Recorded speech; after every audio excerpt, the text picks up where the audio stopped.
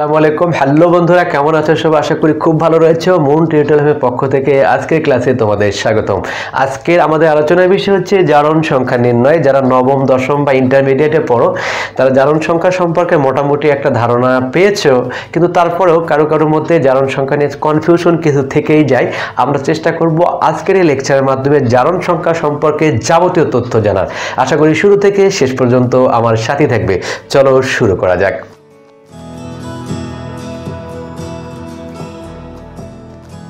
তো প্রথমে আমরা জারণ সংখ্যা কি সেটা জানার চেষ্টা করব। জারণ সংখ্যা হচ্ছে যৌগ গঠন করার সময় কোনো একটা মৌল যে কয়টি ইলেকট্রন দান বা গ্রহণ করে তার সংখ্যাকে উক্ত মৌলের জারণ সংখ্যা বলে।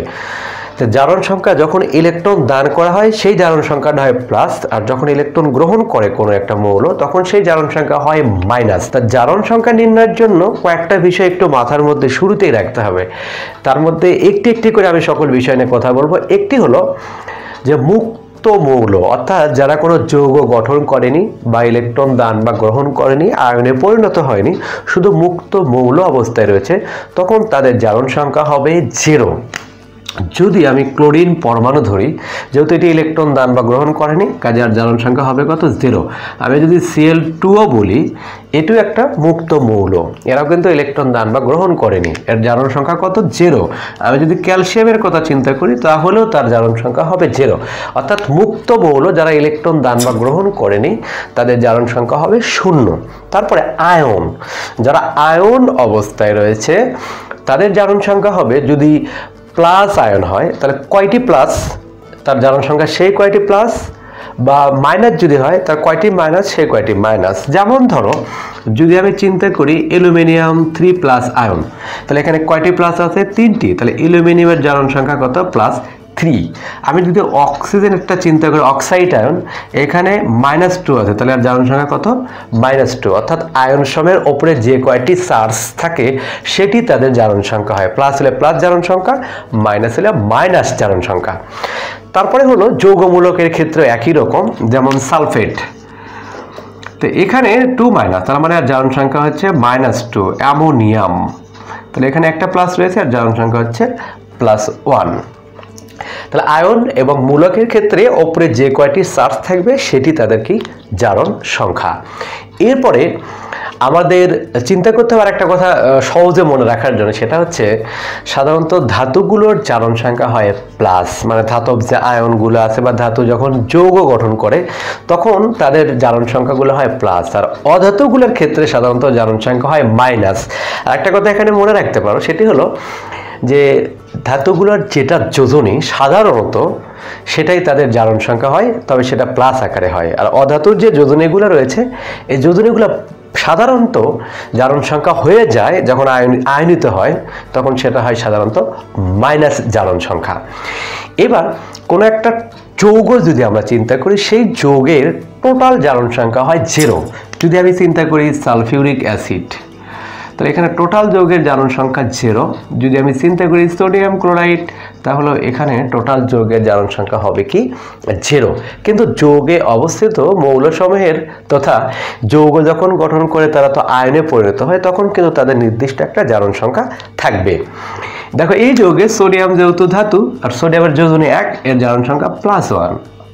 ক্লোরিন যেহেতু এটা অধাতু, এর যোজনী যেহেতু 1, তাহলে জারণ সংখ্যা সাধারণভাবে -1। হাইড্রোজেনের ক্ষেত্রে একটু কথা না বললেই নয়, সেটা হলো হাইড্রোজেন যখন অধাতু বা ঋণাত্মক যৌগমূলকের সাথে যুক্ত হয় তখন তার জারণ সংখ্যা হয় +1। যেমন হাইড্রোজেন যদি ক্লোরিনের সাথে যুক্ত হয় তাহলে আর জারণ সংখ্যা হবে +1। আবার হাইড্রোজেন যদি এই যে ঋণাত্মক যৌগমূলকের সাথে যুক্ত হয় তখন হাইড্রোজেনের জারণ সংখ্যা হচ্ছে +1। কিন্তু হাইড্রোজেন যদি কোনো ধাতুর সাথে যুক্ত হয় তখন এর জারণ সংখ্যা হয় -1। যেমন সোডিয়াম হাইড্রাইড, তো এখানে সোডিয়ামের +1 আর হাইড্রোজেনেরটা কি হবে? আমাদের -1। তার মানে ধাতু যখন হাইড্রোজেনের সাথে যুক্ত হবে তখন হাইড্রোজেনের জারণ সংখ্যা হবে -1, আর হাইড্রোজেন যখন অধাতুর সাথে যুক্ত হবে বা ঋণাত্মক মূলকের সাথে যুক্ত হবে তখন তার জারণ সংখ্যা হবে +1। এছাড়া বাকি যে মৌলগুলো রয়েছে মোটামুটিভাবে তাদের যোজনীগুলোই সাধারণত জারণ সংখ্যা হিসেবে থাকে, যেটা বললাম ধাতুর ক্ষেত্রে প্লাস, অধাতুর ক্ষেত্রে মাইনাস। তবে আরেকটা খুব গুরুত্বপূর্ণ জিনিস আমাদের জানা দরকার, সেটি হলো অক্সিজেনের ক্ষেত্রে। অক্সিজেনের ক্ষেত্রে সাধারণ যে অক্সিজেনের যৌগগুলো রয়েছে বা সাধারণ যে অক্সাইডগুলো রয়েছে সেখানে অক্সিজেনের জারণ সংখ্যা হবে -2, অর্থাৎ স্বাভাবিক অক্সিজেনের যে যৌগ বা স্বাভাবিক যে অক্সাইডগুলো এখানে অক্সিজেনের জারণ সংখ্যা হবে -2। যেমন হতে পারে আমাদের সালফিউরিক অ্যাসিড, হতে পারে আমাদের কার্বন ডাই অক্সাইড, হতে পারে পানি। এই স্বাভাবিক যৌগগুলোতে অক্সিজেনের জারণ সংখ্যা -2, কিন্তু পারঅক্সাইডে অক্সিজেনের জারণ সংখ্যা হয় -1। যেমন হাইড্রোজেন পারঅক্সাইড, এখানে অক্সিজেনের জারণ সংখ্যা হচ্ছে -1। যেমন সোডিয়াম পারঅক্সাইড, এখানে অক্সিজেনের জারণ সংখ্যা -1। হতে পারে পটাশিয়াম পারঅক্সাইড, এখানেও অক্সিজেনের জারণ সংখ্যা হচ্ছে -1। তবে এই তিনটা মোটামুটি পারঅক্সাইড জানলে তোমাদের হয়ে যাবে। তাহলে পারঅক্সাইডে অক্সিজেনের জারণ সংখ্যা হবে -1। আর একটা আছে সুপার অক্সাইড। সুপার অক্সাইডের মধ্যে আছে যেমন sodium super oxide, potassium super oxide. এই সুপার অক্সাইডগুলোতে অক্সিজেনের জারণ সংখ্যা হবে হচ্ছে -1/2। সুপার অক্সাইডে অক্সিজেনের জারণ সংখ্যা হবে হচ্ছে -1/2।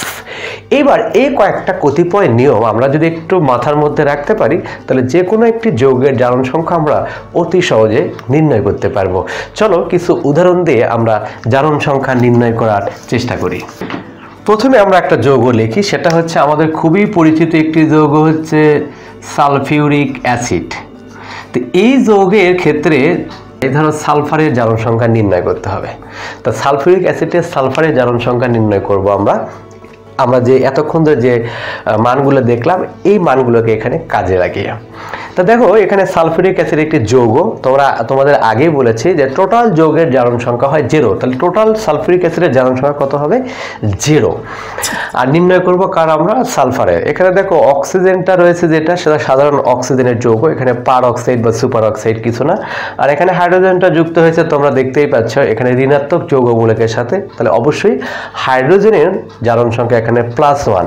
আর সালফারেরটা আমরা ধরবো, তাহলে আমরা অঙ্ক যেটা করব ধরি সালফার এর জারণ সংখ্যা হচ্ছে x। এইবার আমরা এটাদের অতএব এখানে হাইড্রোজেন আছে কয়টি? 2টি। হাইড্রোজেনের জারণ সংখ্যা এখানে কত? +1। তাহলে +1 × 2 প্লাস সালফারেরটা কি ধরেছি আমরা?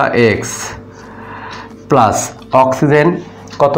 যেহেতু এটা অক্সিজেনের সাধারণ যৌগ অক্সিজেন -2, তাহলে -2 × কত? 4। আর টোটাল যৌগের জারণ সংখ্যা কত আমরা লিখলাম হচ্ছে 0।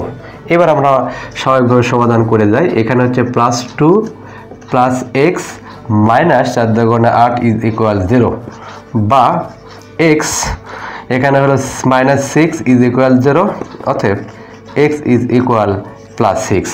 তাহলে সালফিউরিক অ্যাসিডে এই সালফারের জারণ সংখ্যা কত? +6। এবার আরেকটা যৌগ আমরা একটু পরিচিত যৌগ দেখতে চাই, সেটা হচ্ছে পটাশিয়াম ডাইক্রোমেট K2Cr2O7। এই যৌগে ক্রোমিয়ামের জারণ সংখ্যা যদি তোমাদের নির্ণয় করতে বলে আমরা কিভাবে করব? এখানে দেখো ক্রোমিয়ামের জারণ সংখ্যা নির্ণয় করার সময় আমরা ক্রোমিয়ামের জারণ সংখ্যা কি ধরবো? x। পূর্বের মতোই ধরি ক্রোমিয়ামের জারণ সংখ্যা x। তাহলে অতএব আগেকার মতোই আমরা ধরবো। এখানে পটাশিয়াম যেহেতু ধাতু আর পটাশিয়ামের যোজনী আমরা জানি 1, যেহেতু ধাতু তাহলে জারণ সংখ্যা হবে +1। তাহলে +1 × 2 প্লাস ক্রোমিয়াম ধরছি x, যেহেতু 2টা রয়েছে তাহলে কি হবে আমাদের? 2x প্লাস অক্সিজেন যেহেতু সাধারণ অক্সিজেনের যৌগ তাহলে অক্সিজেনের জারণ সংখ্যা -2, তাহলে -2 × হচ্ছে 7 = কত? 0, কারণ এখানে টোটাল যৌগটার জারণ সংখ্যা কি? 0। তাহলে বা 2 + 2x -7 × 14 = 0, বা 2x 14 থেকে 2 বাদ দিলে হয় -12 = 0, বা 2x 12, অতএব x ইজ ইকুয়াল 12/2, অতএব x ইজ ইকুয়াল হচ্ছে +6। তো এটা গেল আমাদের ক্রোমিয়ামের জারণ সংখ্যা। তো এইভাবে আমরা এইরকম একটা যৌগের সিম্পলি জারণ সংখ্যা নির্ণয় করতে পারবো। এবার আমরা দেখব কিছু কিছু ক্ষেত্রে ডাইরেক্ট একটা যৌগ না দিয়ে এখানে উপরে কোনো একটা চার্জ দেয়, অর্থাৎ সেটাকে মূলকে রূপান্তর করে কোনো একটা মৌলের জারণ সংখ্যা নির্ণয় করা চাইতে পারে। যেমন তো একটা মূলক হিসেবে দিয়ে রাখে, ধরো O4, এখানে একটা মাইনাস দিয়ে রাখছে, দিয়ে বললো যে সালফারের জারণ সংখ্যা নির্ণয় করো। সেম পূর্বের মতোই আমরা করতে পারি। সালফারের জারণ সংখ্যা কি ধরবো আমরা? x। তাহলে আমি পরের থেকে করে দেখালাম। অতএব হাইড্রোজেন যেহেতু একটা রয়েছে তার মানে +1, প্লাস যেহেতু সালফার x, প্লাস এখানে আমরা কি অক্সের -2 × 4। এই জায়গাতে দেখো এটা কিন্তু একটা টোটাল নিরপেক্ষ যৌগ নয়, এখানে একটা চার্জ রয়েছে, অর্থাৎ একটা মূলক অবস্থায় রয়েছে। তাহলে উপরে কি রয়েছে? চার্জ। এখানে চার্জ কত রয়েছে? -1। তাহলে এই পাশে আমরা জিরোর পরিবর্তে কি লিখবো? -1। যদি আমাদের এখানে -4 থাকতো, এখানে আমরা কি লিখতাম? -4। এখানে যদি +2 থাকতো, আমরা কি লিখতাম? +2। এই জায়গাটাই শুধু এই নিরপেক্ষ যৌগ এবং এরকম আয়নিত অবস্থায় কোনো একটা মূলকের ক্ষেত্রে এই অংশটাই শুধু একটু পরিবর্তন ঘটে।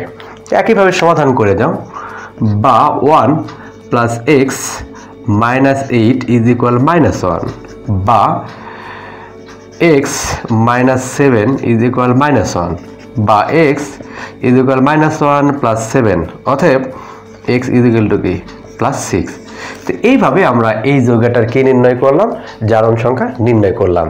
একবারে সিম্পলি এইভাবে করতে হয় যে কোনো একটা যৌগের জারণ সংখ্যা নির্ণয় করার ক্ষেত্রে। আশা করি যত জটিল বা যত বড় যৌগই হোক না কেন, এই নিয়মটাকে যদি তুমি ফলো করতে পারো, অতি সহজেই জারণ সংখ্যা নির্ণয় করতে পারবে।